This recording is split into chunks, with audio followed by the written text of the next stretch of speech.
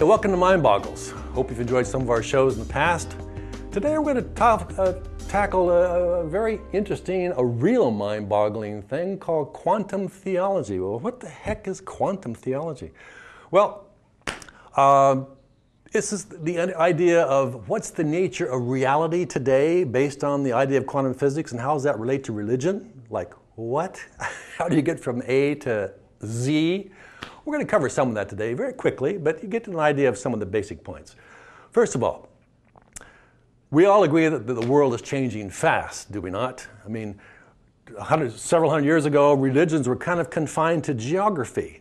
Certain countries had certain religions, they kind of stayed there. Now, religions are like rivers that run through the planet.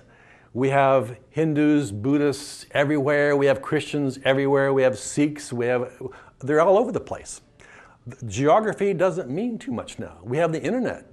We have the internet, which is like a global neural network connecting people.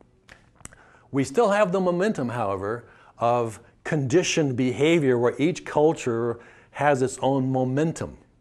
So what I'll be talking about today may not have much sense to the older generation, even the people in their 30s and 40s, but the people who are just being born and maybe in their 20s, this might have a lot of effect later on, maybe towards the turn of this century.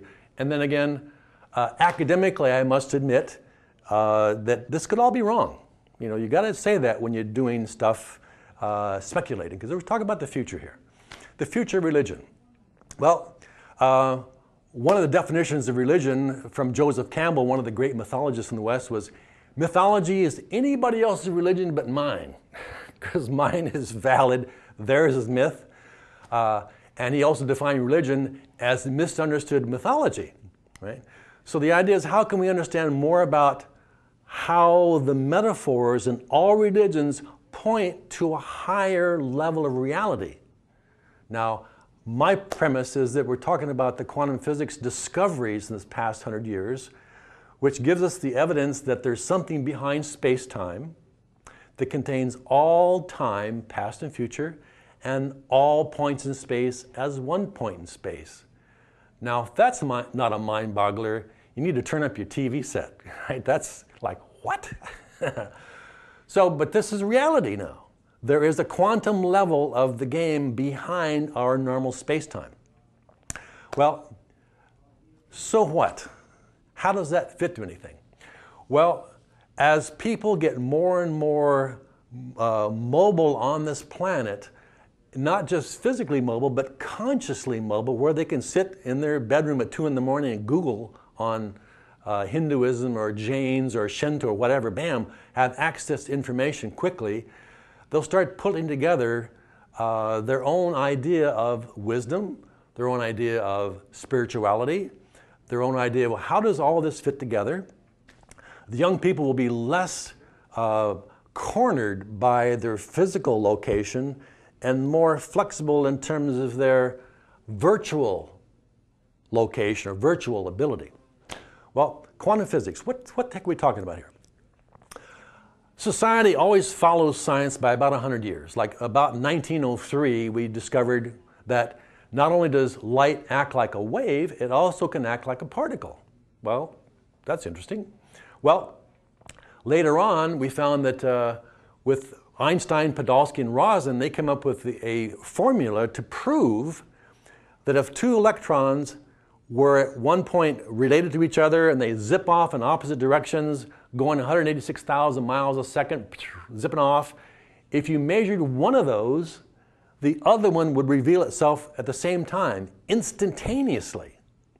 Now, the frightening word here for physicists is instantaneously. Beyond the speed of light, instantaneously. Well, this completely violates everything we know.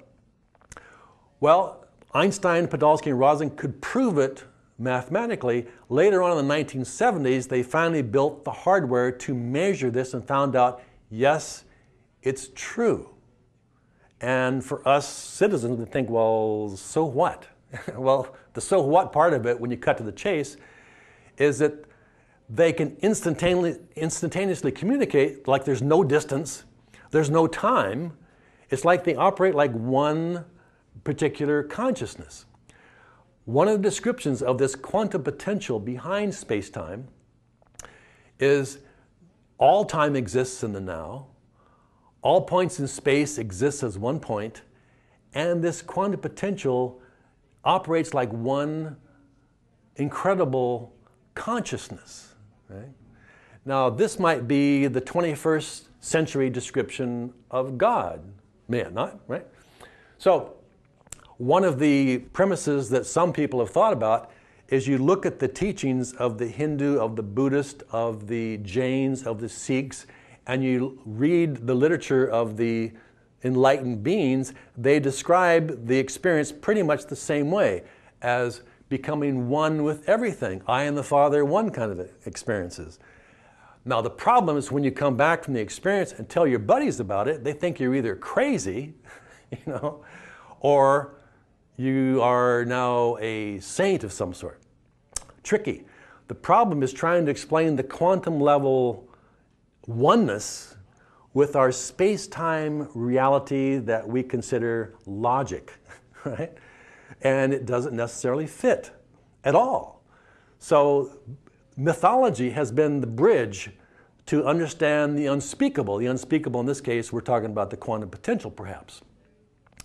So this experience of the quantum potential would be the mystical experience, where by being quiet and still, with your heart centered in love, your mind centered in the unspeakable, perhaps you can become one with God or one with whatever you want to call it, Brahma. Coming back from that experience, you realize it is doable.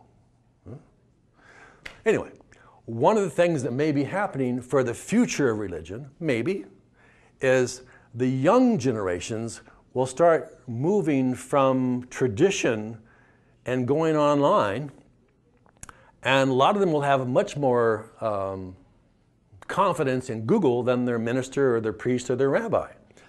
So they'll start investigating the nature of reality, which for some, the nature of existence of reality is fundamental to the ground of how you build your approach to religion, and the connectedness is not.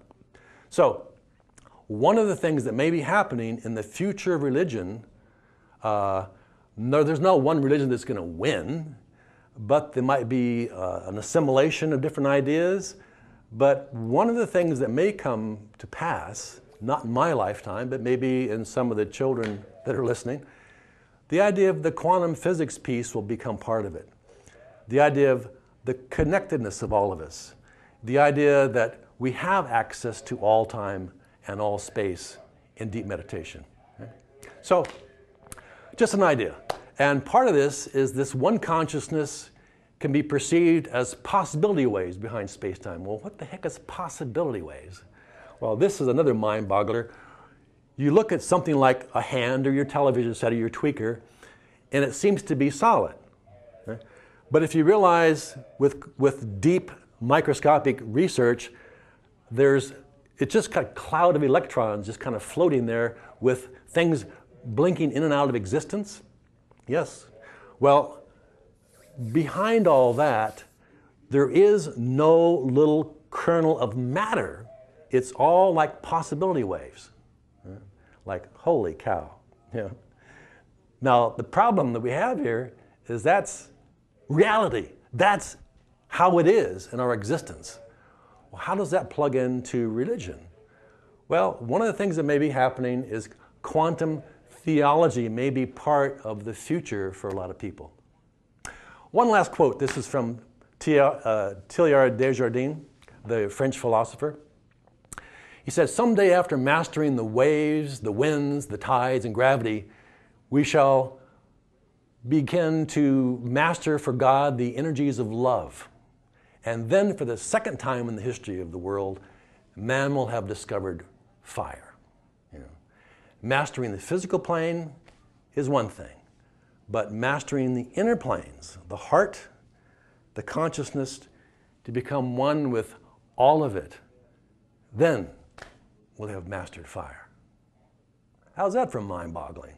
Well, I've been studying the quantum physics piece now for about 20 years, and I'm still boggled. So if that has some interest for you, there's some stuff out there now with quantum physics, how it fits into all this kind of stuff. And it's in its infancy, and you have 100 quantum physicists, there'll be 100 different views. But one view is the idea that behind our space-time, there is the quantum potential, which contains all time, past and future. It contains all points in space as one point in space, and it operates like one mind, one consciousness. That seems to be the fundamental piece here. Anyway, interesting stuff. Hope you liked it. Mind boggles. So tonight or today, do something nice for yourself and see if you can do something nice for somebody else too. Until next time, see you later.